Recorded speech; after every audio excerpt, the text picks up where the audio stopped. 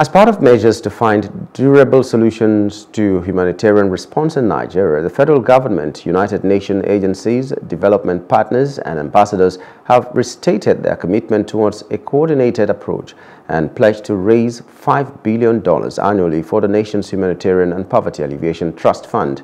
This was the outcome of the first humanitarian coordination meeting by Minister for Humanitarian Affairs and Poverty Alleviation, Dr. Betta Edu, with other stakeholders in Abuja on their commitment to crisis in Nigeria.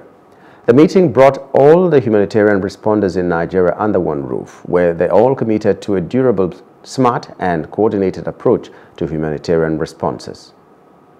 Would be, of course, going forward, having government as the lead, coordinating all the humanitarian response in Nigeria. We would also be hashing on fully getting commitments from the federal government, from private sector, all the UN agencies, partners, on their contribution to the Humanitarian and Poverty Alleviation Trust Fund. We've agreed on a quarterly meeting. We've agreed on a joint assessment of the humanitarian crisis across the country early next year.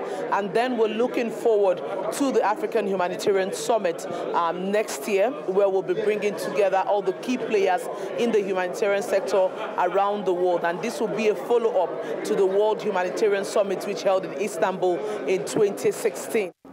On his part, United Nations resident and humanitarian coordinator in Nigeria, Matthias Shmale, who spoke on behalf of UN agencies, expressed absolute support to the government of Nigeria in its efforts to tackle humanitarian challenges facing the country.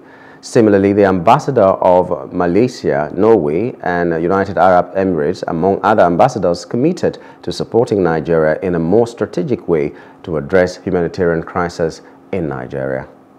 We have been waiting for stronger leadership in the government on humanitarian affairs and poverty alleviation. And I think the minister set out very clearly what the expectations of government are. And on behalf of the UN, I can say we stand ready to play.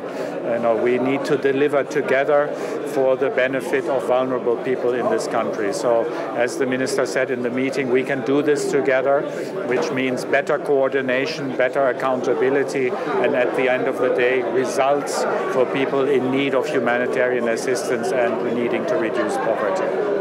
A lot, we would begin to see results, properly recorded results, properly coordinated response across the country, and then new areas that we did not have interventions and boots on ground in time past. We'll begin to see that happen as we go forward. We also mentioned today the Northwest Humanitarian Operation Response Plan.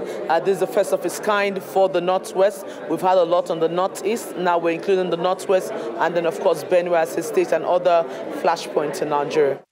Hello, hope you enjoyed the news. Please do subscribe to our YouTube channel and don't forget to hit the notification button so you get notified about fresh news updates.